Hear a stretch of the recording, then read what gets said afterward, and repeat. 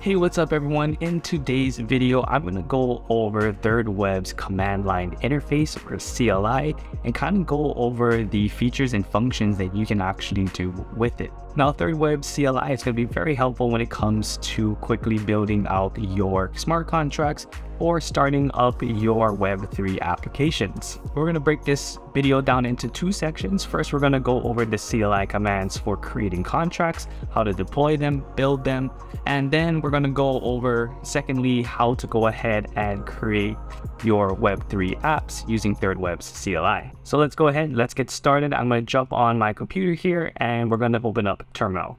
All right, so right here on my computer, I'm going to open up my terminal here.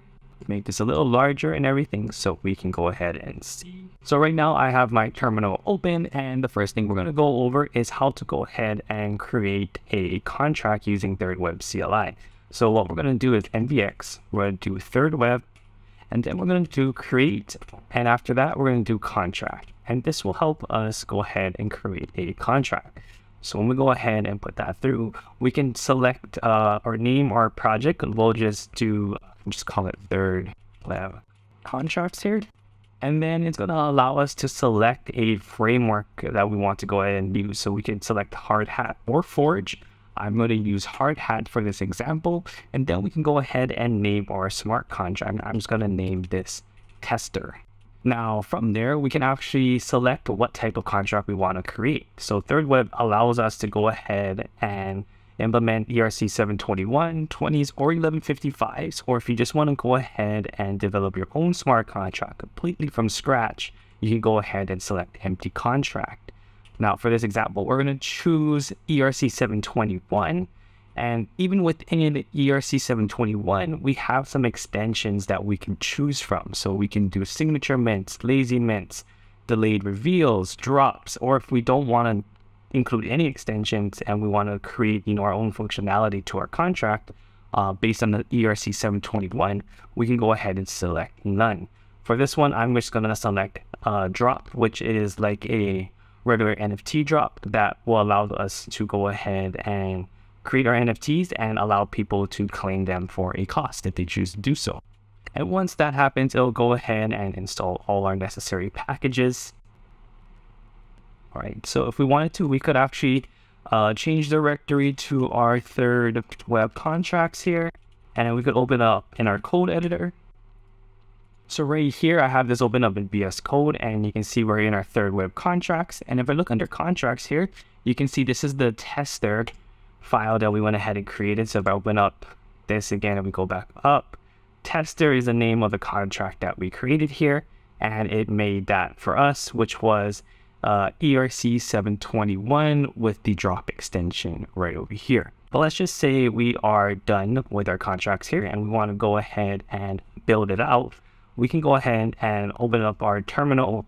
Actually, I'll go ahead and let's go back to our terminal here. And I'm just going to put npx thirdweb, and we're going to put in build, which is going to build and compile our contract that we have. So it's going to detect right here what framework we're using. We're using Hardhat. It went ahead and found and detected all of our contracts and extensions that we have. So ERC 721, which brings us to our next command, which is going to be npx thirdweb deploy. And what deploy will do is deploy our contract that we just made. So hit deploy again. It's going to detect everything that we had, same as we did with the build. But the thing that it will do this time, it will go ahead and deploy our contract and bring us to the thirdweb dashboard, where we can go ahead and choose what chain we want to go ahead and deploy our contract to. And once it has been uploaded successfully, you will get a link here. But your browser should go ahead and open up your thirdweb dashboard here, and you'll see that you have your contract. So these again are all the extensions from the ERC 721 with the drop extension that is going to be included in our contract. And from here, we can go ahead and give our contract a name, a token symbol, who the royalties are going to, what wallet address the royalties are going to be paid out to, what the royalty percentage is going to be, and the wallet address for the primary sales deposits will go to. And from there, You can see down here, you can select what network or chain you want to go ahead and deploy this smart contract to. And you can also say if you want to add it to your dashboard, so then you can go ahead and do it like a regular smart contract that was deployed from your wallet address. So again, you can select from mainnets here, or you can deploy it on a testnet. Now the final thirdweb CLI command we're going to go over for contracts is the release. Now what release is going to allow you to do is go ahead and publish a version of your contract to thirdweb so that others can view it in the explore page, and you're allowing others to go ahead and actually deploy your contract and they can use it for themselves. So it's similar to if you're on your thirdweb dashboard like we are now, and you go to deploying the smart contract, you can see that we have some contracts that are not created by thirdweb. We have like the lock contract, which is made by Unlock Protocol here. We have the rental NFTs, the ERC4007s, and that is made by dApp right here. So in order to do that, all you're going to do is come back into your terminal here. We're going to do npx thirdweb, and we're going to do release. Now, similar to your deploying, it is going to go ahead and compile your contract. It's going to upload the contract data, and it will again bring us to a browser page where we're going to go ahead and fill in the information for our release. Okay, so you can see here, this is the page that it brings us to where we can go ahead and publish our contract. You can see here that it's going to make our contract shareable, discoverable, and deployable all with one click. So what we can do is we're going to fill out this information here. Now this information is going to correspond to what people see when they select your contract. So let's just select the lock contract here. So you can see here the name. This is going to be a little readme section here. You can add a image. You can also go ahead and create your different versions as well. So if we come back here, you can see this is where we're going to add a name. So we can just say test contract. We can add an image if we wanted to. In the description, you can add a brief description of what your contract is.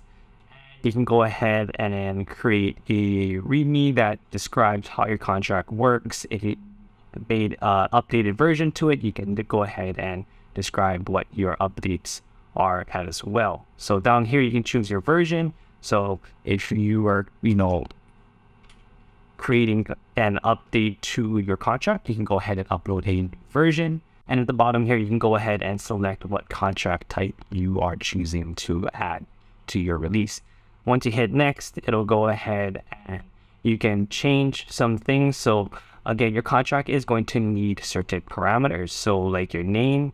Now you can actually choose what this is going to show up. So if we take a look at like the lock contract here, if we hit deploy, you can see that it requires certain things. And you can see that inside our contract is called expiration duration, but we can go ahead and name it and title it membership duration. So we can be a little bit more specific, and that way users know exactly what it is that they are filling out in these parameters.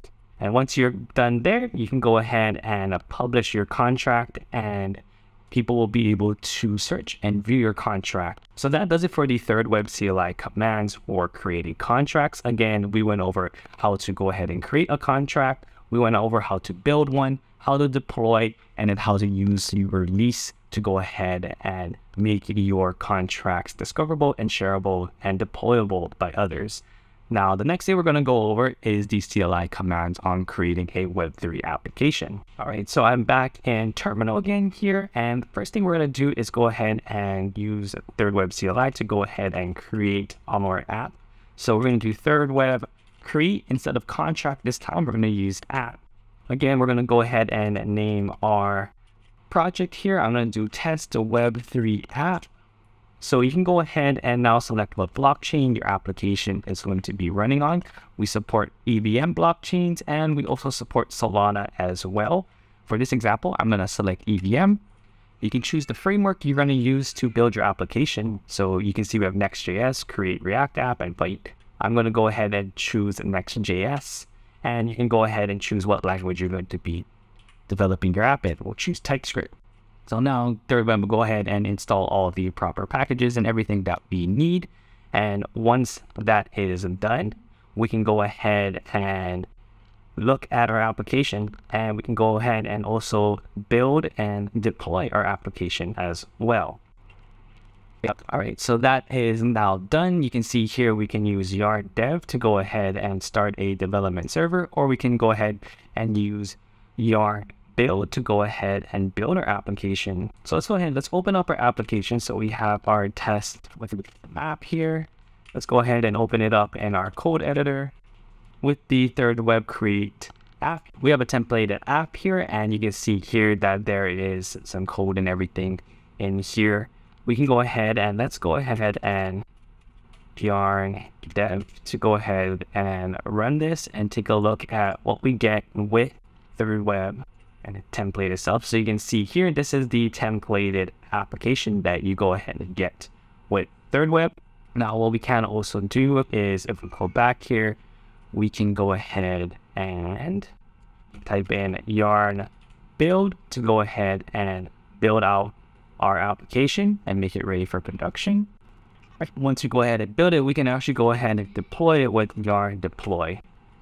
This will go ahead and deploy our site to an IPFS. And we can say we want to install the following packages. We could for yes. And you can see right now it is uploading to IPFS. And you can see once it has successfully uploaded to IPFS, you will be given your IPFS URI as well as a link to go ahead and view that upload in your IPFS.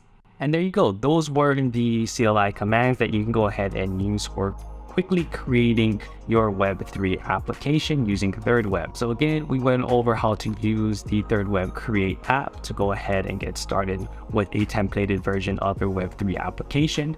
thirdweb offers support for multiple blockchains that you can go ahead and select from, as well as multiple frameworks that you can choose. From there, once you go ahead and build out your app, you can go ahead and build and deploy that app as well, allowing you to go ahead and develop and build things much quicker for your Web3 application. Now, I hope you folks enjoyed this video, and I hope you learned a little bit more about thirdweb's CLI commands, how they can help you go ahead and develop and build faster. If you folks did find value in this video, don't forget to hit that subscribe button, give this video a thumbs up, and turn on that notification bell so that you know when we upload more amazing videos just like this.